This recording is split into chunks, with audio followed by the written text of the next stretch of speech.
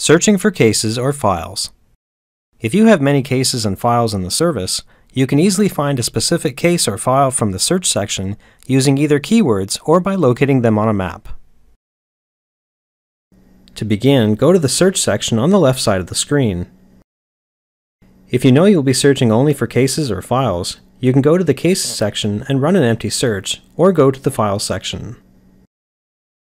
You can also limit your search results by opening the search criteria and checking or unchecking the Cases or Files option. Let's go through the different fields in the search criteria. You can limit the list to only cases and files that have been associated with specific categories. Files associated with cases in selected categories will not show up unless they have been specifically associated with the category as well. The time range for the files or cases can be specified as well. This is set to any time by default, but you can put in a time range with a starting and ending date and time. Use the calendar and clock buttons to easily choose a date and time, or you can type it directly in the field.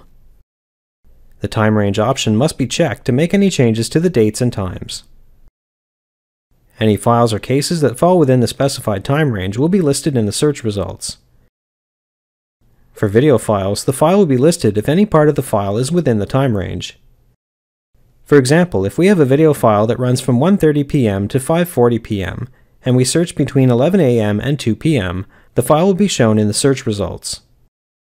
A search from 5 p.m. to 7 p.m. will also list this video file in the results list.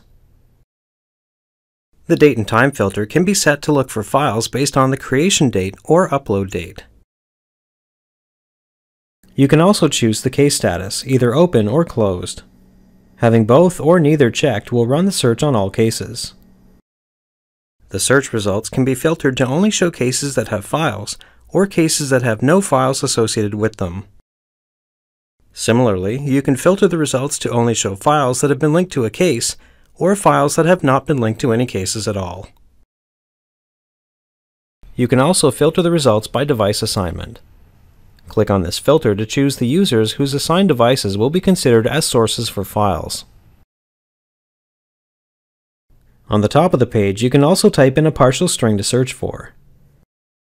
It will look for the words you entered in the search field in the file or case name, the description, or in any tags that have been added to the file or case information.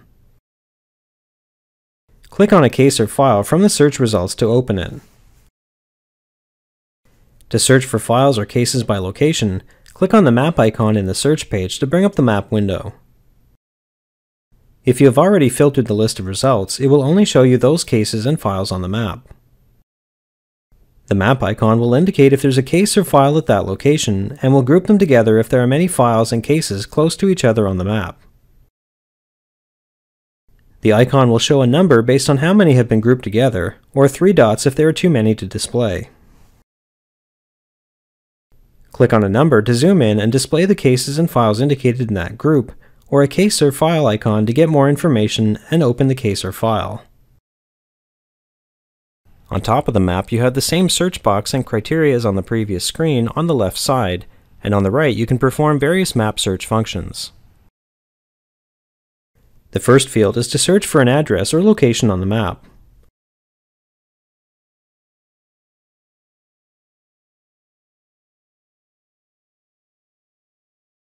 The button next to it will recenter the map on that location in case you've dragged the map off of that spot. The last button will go back to the search results and will be filtered to only list all cases and files that were currently displayed on the map. On top of the results list, you'll see that it is only filtering based on the map location and give you an option to show all the results.